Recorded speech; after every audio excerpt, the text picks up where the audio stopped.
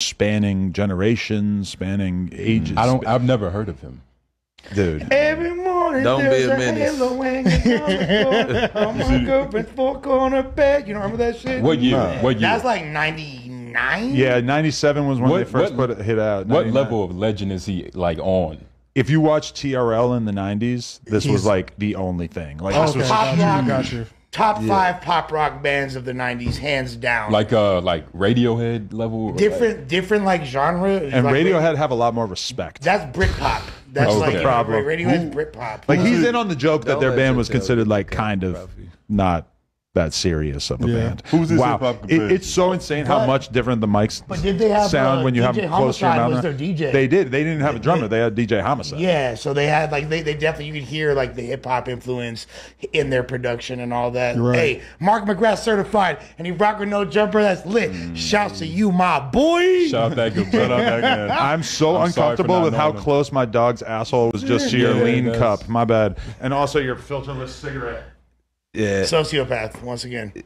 Big sociopath vibes. That's a big ass dog too. I got some important questions though. Do y'all smoke cigarettes? Not at all. He you. does. Good. Millennials. Also, what are your ages? 24. 23. 30, 24, 23? 33. Damn, so you are the what they say that I am. You're exploiting the youth. I like it. He found 2 young brothers. Yeah, man. Hip hop Yeah. legends. We haven't crossed into gangbang politics or nothing like that. I was about to say. We're But that- keeping it clean right because now. North Why is Carolina it ain't older lit than you enough. though? Like straight up. That's not true. I drink water, nigga. That's not.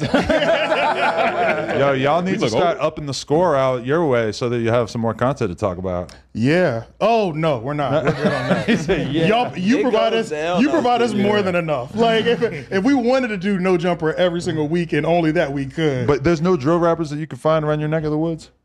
It wouldn't even be there are. working for real. What's it Nah, worth? you're right. Yeah. Nah, man, we don't exploit our own It goes see what that's content. doing for you? Carolina. Yeah. You need your own lore, though. You need your own, like, creative lens to view the world. We view it through podcasting. You know, that's what we explore. I just want to say, yes, I'm wearing overalls. Yes, I was feeling that today. I actually got the overalls as well as the Gucci shirt for my anniversary this weekend, so I decided to throw them together. I don't know if that's a little in your face, given that we are in kind of a tense climate around No Jumper. It feels like there's a lot of vibes going on, a lot of feelings going every which way. So that's why I decided that as long as we were going to continue doing the Tuesday show, we needed to bring in some moderators to help us make sense of what's going on. Yes, sir. Yes, sir. Is that reasonable? I feel like yeah. that's reasonable. You know, we do that from And afar. We do it from afar. So why we not might as do well it? do My it. with you here. consultants over here. Yeah. So the overalls had something to do with the vibe today. No, I actually thought I thought they were super inappropriate. Yes, Yeah. giving that. And the Gucci shirt is kind of like giving, like, oh, look, I've got a freaking $800 polo shirt or whatever the hell she paid for it. That's kind of trashy too. Like, there's really like I'm giving bad messages. I'm kind of trying to like push everybody to the brink. I think. Well, like What I $1,000 Travis thought- Scott saw. What I thought as far as Some things never change. the overalls was that this is like you're insinuating the invisible pitchfork that you're holding. Literally. Yeah. Like he chose the wrong day to come dress as Old McDonald. Yeah. I'm thinking about grabbing OG Suicide's chair out there and like kind of just carrying that around because I feel like I'm giving Hacksaw Jim Duggan or like what was the wrestler that wore overalls? He did. Oh, The bushwhackers. I didn't realize that you were in full war mode right now. Like you on offense right now. That's what I'm just. I said, hold up. Yeah. I'm trying to figure out. I'm like, oh, he's on bullshit. We seen the lives earlier. What? So he's like, Okay, let's do get you have any questions burning at the front of your brain, AJ? Since I know it's hard for you to like watch this podcast without like kind of formulating like what is my take about this podcast that I'm both a part of and observing going to be? Yes. The only burning question I have at the top of my head with the split is you said it was non-financial. You talked to your business partner, so that's the main thing, right? Well, That was one of the. Not that was it one. wasn't That was one of the financial. base. You said it was non-financial? I mean, sorry, it was a financial It was, thing. yeah. Looking at how much each one of these shows cost to operate, and I think boom, boom, honestly, bow. it was kind of like an aesthetic decision slash like just a content decision as well slash a sanity of mind decision slash a business decision for me to just kind of realize like take a step back. I hate to do this, but I kind of got to like look at all of my peers in the space and kind of compare myself to them, look at their business models. I look at somebody like, Ack obviously is kind of focused on the streaming thing.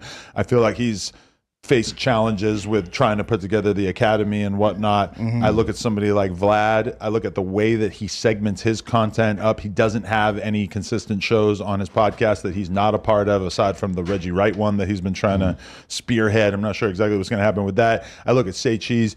They really probably drop like the least amount of content of anybody, but I feel like the quality is very high, and still Say Cheese has a great brand name regardless, and he's able to do other things that make money, like utilizing the Say Cheese branding. I think for me, NoJumper, if you look at it through 2017, 2018, 2019, it was like very focused around one thing. It was like, we're going to get as many interviews as possible. We're going to do the best interviews we can.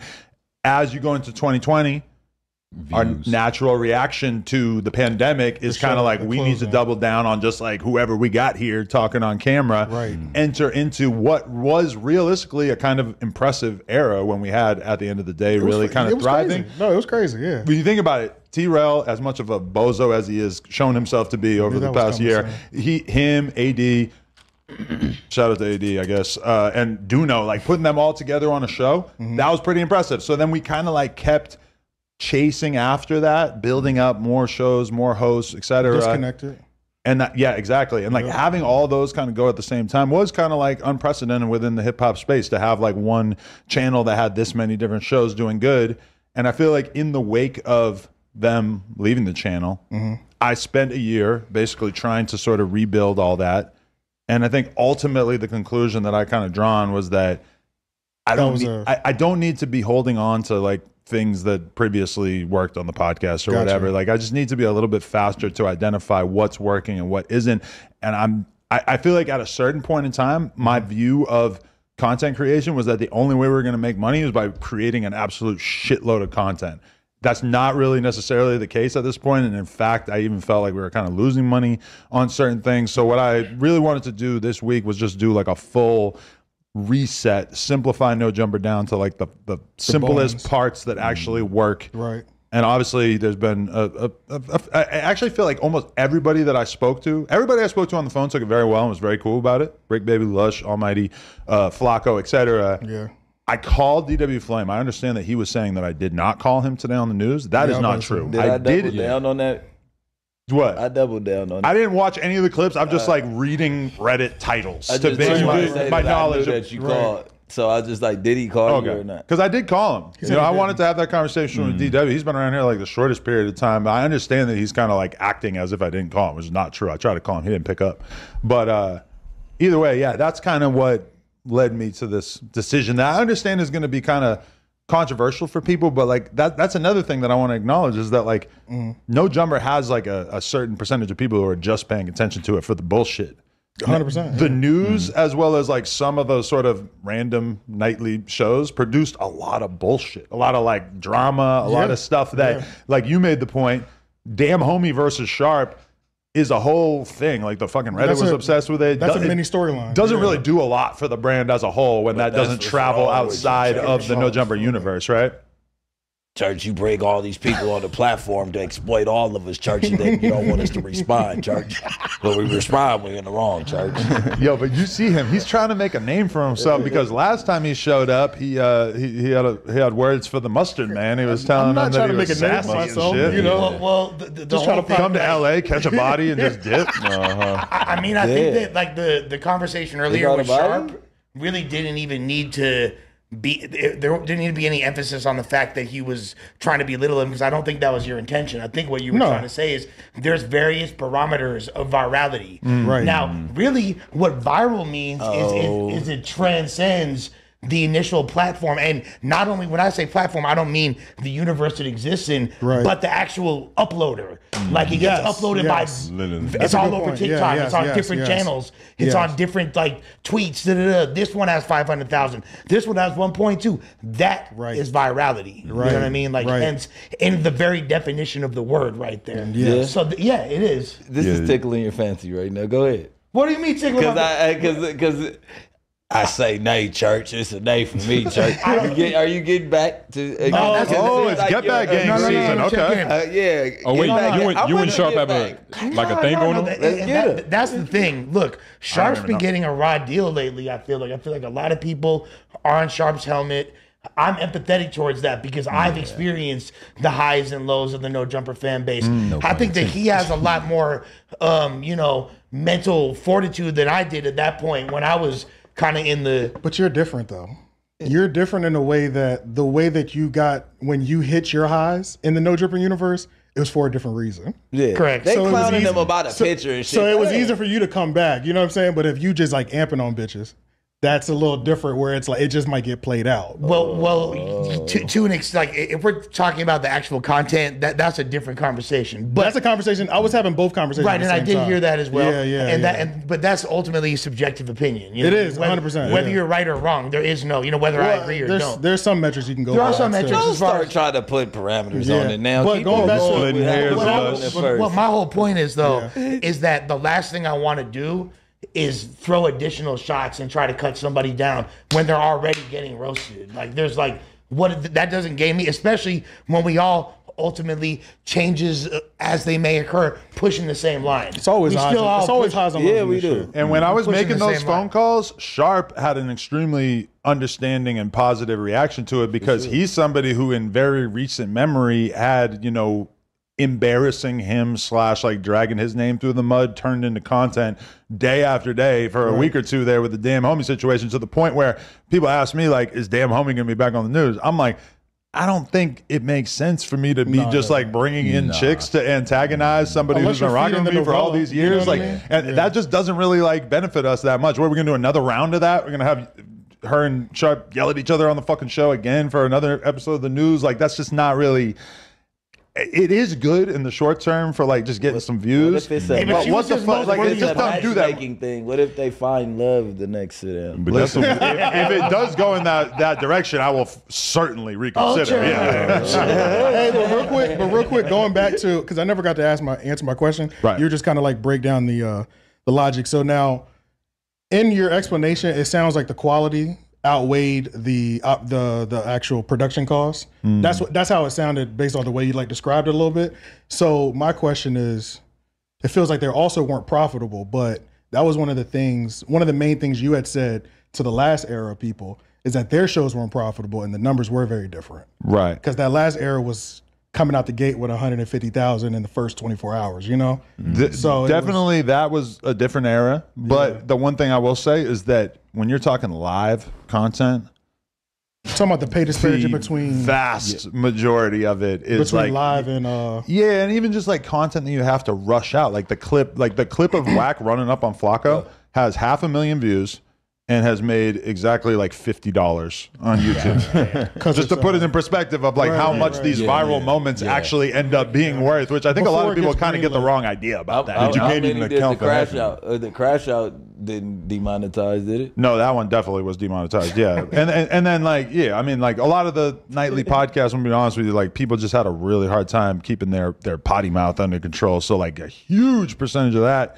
was getting demonetized and stuff. So I mean, Clips did. Too? the clips as well as the live streams. Yeah, Oh yeah, Gotcha. It's all encompassing. Yeah. that's dope to know. Every I was piece of fucking content. up. That was you minimize the chat. That shit is driving me crazy. I can't have that in my fucking fourth view. I gotta like bring it up separately later. Yeah. But that was the only burning question at the top. When did you know this was gonna happen? Like, did you know this months ago, or like was this Just woke honestly up like one a last week thing? And it was just like, yeah, I'm announce it. I think like a few months ago when we decided like let's try and do a bunch of nightly live streams was kind of like me thinking in another direction of like, well, maybe we just need to create a bunch more shit and kind of see how that goes. And then like kind of over the course of the last like week or two is kind of when I sort of had a realization that I kind of wanted to rein shit in and do a little bit of a focus more on just quality and even like in terms of us just doing podcasts of us sitting around and like talking and everything. I just feel like instead of doing a consistent schedule, let's just like do it when we feel like we've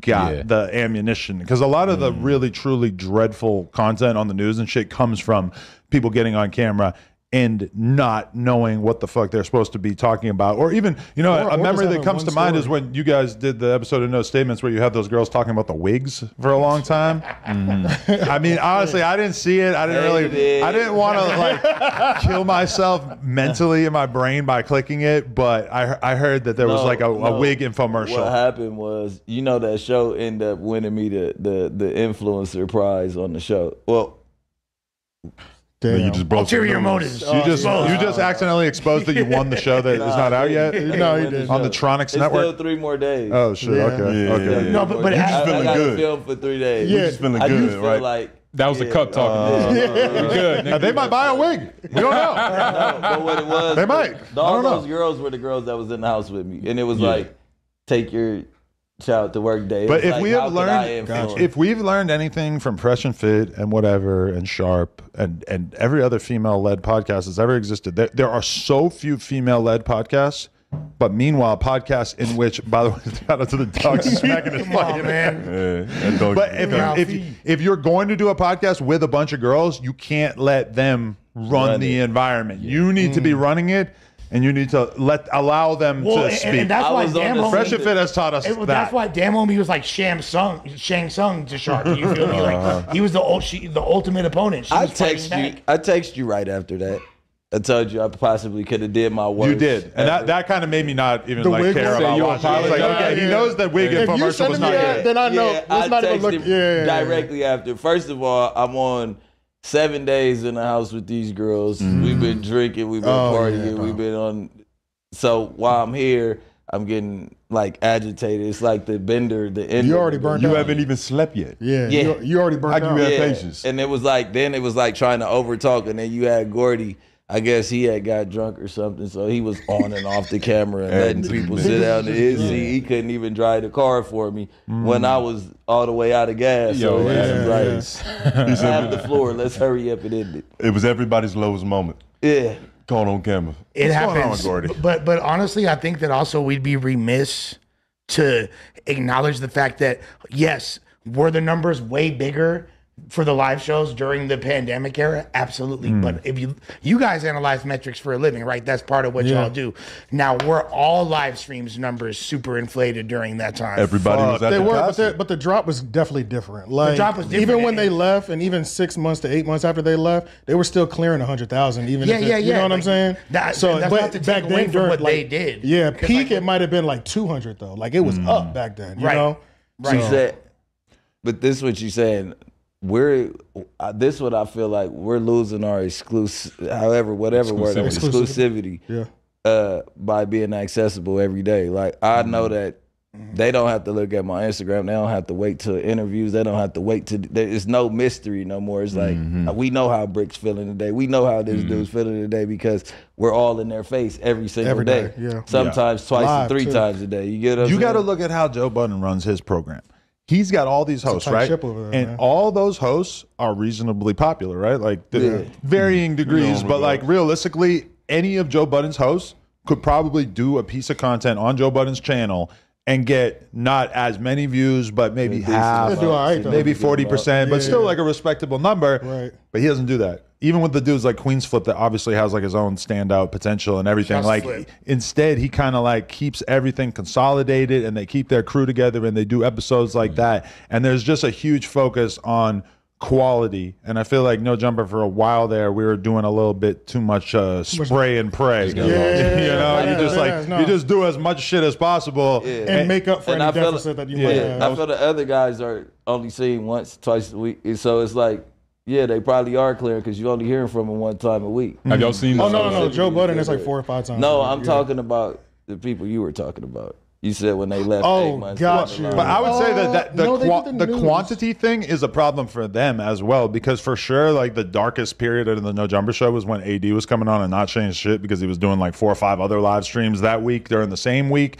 And I feel like even now, they just be doing too much, and the fan base has kind of scattered and got lost and shit. Whereas I feel like, The Fig, back on Fig, or we talking about community? I'm talking about them. Well, Oh, I all thought of they them. only He's talking do about 2 all of them, days. yeah. AD stream is so goddamn much these days. Like I clicked on one day the other day and watched like 5 minutes, and I was just like, this is inexcusable. Like Yeah. this is the worst monologue rant I've ever seen in my fucking life. Like those dudes need to strip everything away and they need to do 1 podcast a week. They need to maybe do 2 podcasts a week. I'm thinking about going Wait, home. which one are you specifically referring to? Oh, Hey, all of them. Because all I'm Some saying of them is, some of them were pretty funny. when it comes to NoJumper, I feel like that is definitely true, but when it comes to them, it's extremely true. Like they need to scale back and do less. And if anything, NoJumper planted the seed in their mind that in order to run a successful media company, you need to be pumping out like multiple pieces of content per day. And I don't think that's the case at all, because we can look at all kinds of people. Like how many interviews a week does academics do? Like maybe one. Vlad does a handful of interviews a week, and they seem like more because he's dropping them clip by clip every day though. Yeah, but it's like you just don't need to be producing such a gigantic flood of content. And if anything, I think that it was kind of maybe potentially like watering down the channel as a whole. Quality over quantity. I'm trying to moving forward. We can always a good. We could always tack a couple more shows on if we feel like this is getting boring or whatever. Like I'm not closing the door on that, because like obviously if we get something really fucking great going and the channel keeps getting better and better in terms of us just podcasting together, it's like there's going to be a day where I'm not around. And then you guys are going to do it without me. And it's like that just makes sense. Like obviously I'm still open to that. This to me is like a temporary, or who knows, like let's just consolidate and really like see if we can make this shit as good as possible. There's never a bad time to do that, honestly, at the end of the day. When you're just saying, I want to make the content better. You know what I'm saying? So there's never a bad time to even And is this really a have break? that moment. Is this really a break? Nah, this is a. It's definitely not a break from me in terms of my own personal like content making, because like for me, an average week is probably doing like 5 to 10 interviews. Like that to me is just like what my brain is trained to do. Like if anything, I'm trying to like force myself to not take every interview, because I feel like that kind of waters the content down as time goes by. I'd rather kind of focus on specific shit, you know? This is the first time I met you, but it does feel like you got a monkey off your back. Like it's just like, whoa. No Norbies. Oh, you gotta chill. I didn't know. I forgot. You can't even use those terms. Like, American Cholo gonna pop you in the face. you got some stress off his shoulder. A weight has been lifted. No, I do. A weight has been lifted off his shoulder. You know, think about my girl. Every time I say that I'm gonna do some shit, I'm gonna move somebody off the podcast or I'm gonna fire somebody, she gets real fucking nervous, because she was one, she knew AD was getting moved off the Tuesday show, and then she saw everything fucking explode 4 days later or whatever, a couple days later. So like she was like kind of nervous, and I'm telling her, I'm like, listen, like this is just like what I need to do in order to run a media company that I think is going to work. Like a G though. Yeah. I think it's the cleanest. They talk about end so far. What Super Chat said over the phone. That was coward shit. I'm like, no, email. Yeah. What do you want to have people live all the way over here? That would have been real corporate. Individually, you have a conversation. You let the person vent 5 to 10 minutes. Hey, let me get to the next. And the only person that it ended up being weird with, that apparently was talking shit, even though I didn't see it, was DW, who's the only one that I didn't actually get on the phone with. So I feel like if I probably had got on the phone with him for 10 minutes, he wouldn't have been on here talking shit. And you did even weird. And you did call him. I did call him, but he apparently didn't see it. But why is that always the case with you? Why is it always somebody say something and then you come on and it's like, nah, man, I did that. Because everybody tries to shape time. their fucking narrative to be whatever point they're trying to get across. So you're saying it's easy to do that to you? Super easy, because everybody just says whatever they want about the big boss man. If you are got overalls on, if you have a reputation that precedes you, that's based on lack of accountability, people are going to be able to like attack that to you real easily. Right. In this case, you know, You might not understand it. you think? You think someone had to? I've been here before too, nigga. But I know that my brother Comparador was very, very. I heard he was crying and shit. He's feeling down about it. But what I wanted to explain to him is, look, if anybody has been through the ringer, the good, the bad, and the ugly of this organization, is me. And I know that, look, if you see me back as one of the only people that are still in regular motion over here, considering what I already went through, anybody, if you just stay solid, you know what I'm saying, keep your head forward and stay loyal to the brand. Nigga, you giving. That was crazy. Yo, nigga, this is not the pursuit of happiness. Keep your head up. Keep your head up. Pay your bills. No, it's not.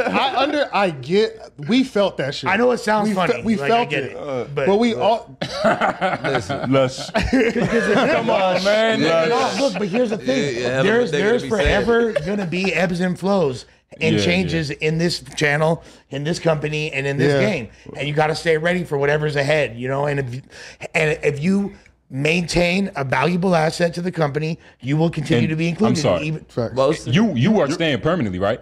Yeah, we still And right. that's why, like, nigga, you saying that is yeah, we're not most gone. of the people that weren't really contracted or or most of the people that got the hit, like it was. I don't want to get into business. Did I say too much? But it's like motherfuckers didn't even have contracts. You always cheaters. So it's like if you would show the show anyway, that's still like tryout era, right? Right. True. All right, so it's like at the end of the day, I didn't want to say that because I'm staying I and said shit that like on that, the- but I'm yeah. like it kind of wasn't really locked in. Motherfuckers was finding a place for 100%. everybody to You can fit. feel it a little You bit. get what I'm saying, Yeah, you and can that's feel why it, he yeah. probably didn't take it into his hands to contract certain people until they fit in where they fit in. I Because it was like a water It was fountain like kind 2-3 of. months for me too. I just want to throw a narrative out there. There's a conversation I had when I went on Academics' podcast in New York, and I hate that I always kind of like have to refer to media game that he's put me on or whatever, but I got to do it because he had a very good observation. Like he was drunk as fuck, and he was clearly So he was in his prime. he was in his zone, his aura. Yeah, sure, he was locked in. And he was he was talking about the fact that his Reddit, which he doesn't really interact with his Reddit at all, according to him, and he doesn't like his Reddit seems very disconnected from like his actual content. It seems like it's basically just a league of haters. But like his Reddit would prefer that he do non-stop content that is full-blown analysis of his relationship with Crazy Girl. Yeah, literally. So, which apparently he's still hanging out with, which is crazy in its own right. But like, you know, he doesn't want to do content about that. Instead, he's chasing after things that are actually going to fucking grow his channel, which obviously he has seen absurd growth over the past month or two. And so from my perspective, I've been thinking about that ever since of like, when it comes to the news, when it comes to the drama clips, all that kind of shit, it does kind of feel like that's what a certain segment of the audience wants, but that's not really the shit that's going to grow the channel or really get us going in a great direction. It's just kind of like a need that we've gotten used to satisfying. But I'm not really used. But it ultimately isn't really the thing that grows the channel, and it's not the thing that really helps the business. We've had a bunch of interviews over the past couple of months that did millions of views, and that's like very consequential to the business. And in comparison, you know, just like me doing another T-Rail rant does nothing for the channel, besides In the satisfy long like a tiny percentage of the Reddit that is still hung up on that shit. And a you big know? percentage. And there's a certain Your part of ego. Yeah. But him on the other hand, his like that's the only thing that works on his channel.